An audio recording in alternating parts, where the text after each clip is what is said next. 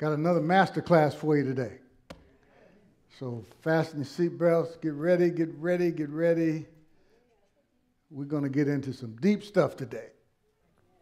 And we're going to just build on what I've been teaching since January. And can you believe it's May already? So we're getting into some stuff. Stand up first and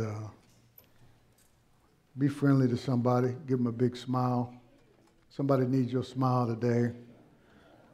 Yes, hallelujah. We're glad you're here today. Welcome to Summit. Amen. Thank you, Lord Jesus. Hallelujah. I'm going to talk some more today. Just keep standing. Say, I'm born of God. I'm born of the Word. It's my nature to do the Word. I do not struggle to do the Word. I do the Word naturally. Therefore, today, I will understand the word of His grace. I will be built up. By the end of this service, I will never be the same. Never, ever, ever, I will never be the same. In Jesus' name. Now sit down with your sweet, smart, beautiful self. Thank you, Lord Jesus. We're going to dive right in here. Romans 8:14 from the New Century Version. The true children of God are those who let God's Spirit lead them. The true children of God are those who let God's Spirit lead them. As many as are led by the Spirit of God are the sons of God. I encourage you to take some good notes today. We're going to lay some, like I said, some deep stuff on you. And one translation says led by the Spirit. As many as are led. The word led, I shared this with you before, but I want to bring it back to you now, is ago in the Greek. It means to bring, to carry, to bring or to carry. So when we're led by the Spirit, we are carried by the Spirit. Like if you're in an airplane and you're flying to Los Angeles, it is the airplane's responsibility to get you there. It's carrying you to Los Angeles. The Spirit of God is carrying us when we yield ourselves and allow ourselves to be led. Another thing I mentioned is very important. God will never lead you by fear. Fear is very dangerous. God is not in the fear business. That's the devil. Fear, just like faith, is a spiritual force. Now listen to this statement. Fear is a connector. Avoid fear at all costs, because fear is a connector. What do I mean by that? It connects you to the object of your fear. You don't want to be connected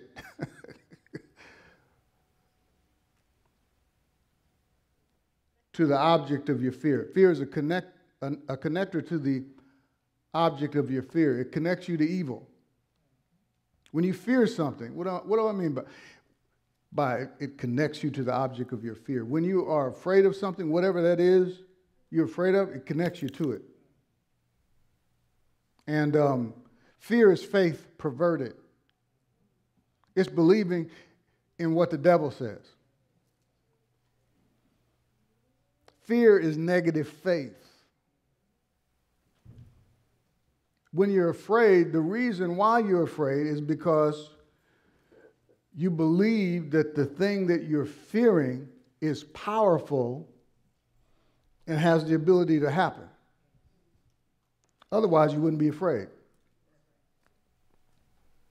Okay, that's not the main objective here today or the main course. That's just an appetizer. But stay away from fear, and God will never lead you by fear. There's a definite, specific plan of God for your life. God has a plan. We don't have any time. We've been confessing this. I'm not sidetracked. I'll not be sidelined. There's no time for that. Your life is not an experiment. We should be operating in God's plan. God has a very specific plan for your life. Functioning in that plan is success. Functioning in that plan will bring fulfillment, success, peace, fulfillment, pleasantness. How many of you know it's important to function in God's plan? 1 Corinthians 2:9, we looked at this.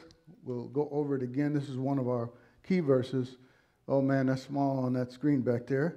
But that's okay. We've been going over it and over it. And you got your smartphones or your tablets or, excuse me. So bring it up and look at this.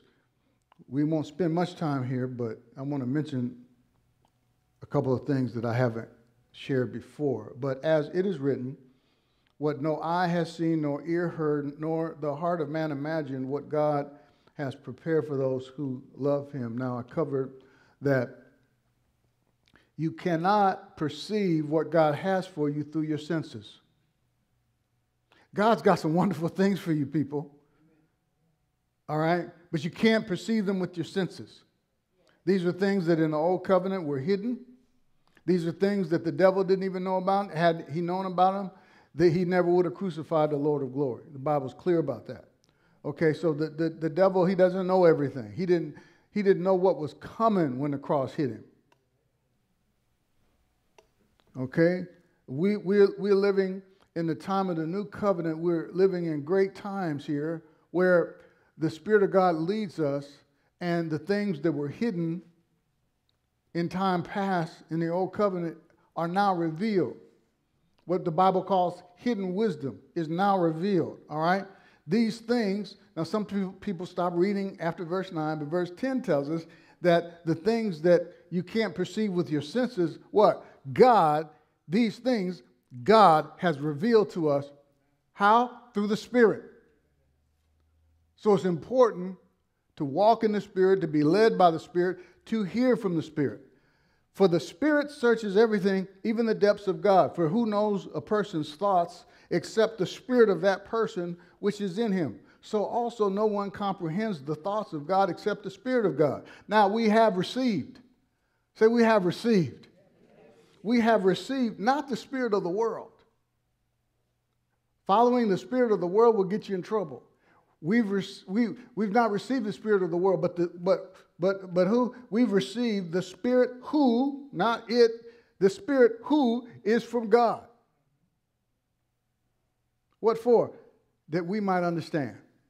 See, the context is understanding this hidden wisdom that was hidden in ages past. Watch this. That we might understand the things freely given us by God. Freely given is charizomai. It's in the same family of words as charis, which means grace. It's the Greek word for grace. Charizomai, freely given to us. What charizomai means, what God has given by his grace, graciously given us all things. Amen. Freely given. Say freely given. Say charizomai. All right, now, Romans tells us that in chapter 8, he who did not spare his own son, Romans 8:32, but delivered him up for us all. The ESV says, how will he not with him graciously give us all things? That word graciously is the same Greek word translated freely given right here.